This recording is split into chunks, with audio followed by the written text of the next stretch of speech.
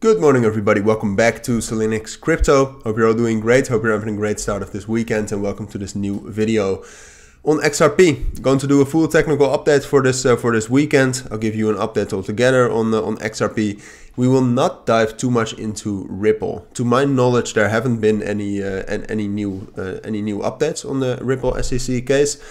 If there are any updates, I'll make sure to update you as soon as possible on that. But it doesn't seem like it right now. Everything just seems very much like just normal market moves. We dropped down yesterday, as you can see right here, down towards this support level around 41.5 and 42 cents.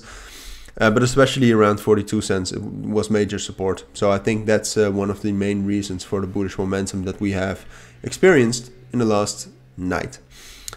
So we'll talk about that. We'll talk about whether we can actually, this morning when I did the analysis, we were looking more bullish. We were really trying to break above our major resistance, but we'll talk about all of that. Before we talk about that, if you want to receive daily trading signals in my trading signal group, check out the links down in the description. There you'll find instructions on how to join.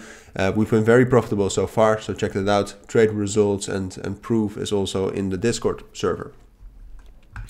All right, now let's go on to XRP. So right now I can actually want to place the bet that volume is up.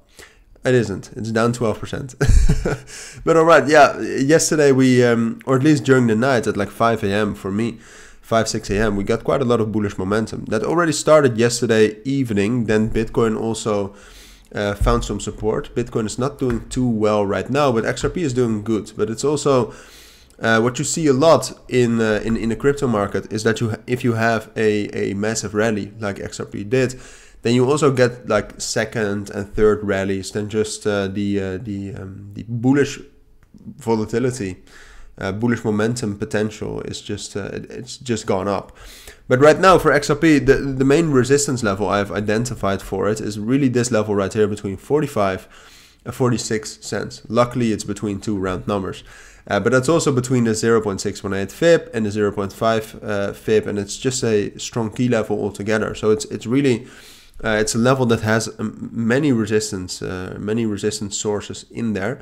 And the main thing we would want to do with XRP, I think, is we want to break above at least 45. I don't think we need to break above that whole level. I think breaking above 45.5 cents is already enough to take a break retest and at least rally back up to 48 cents again.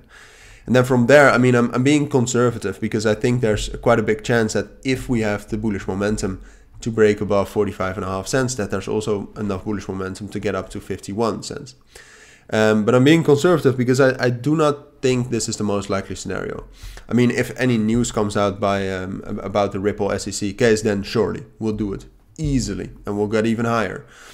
But that's not something I can predict. So right now, to make it easy for you, our main support level is this level, around, let's say, 43.5 cents.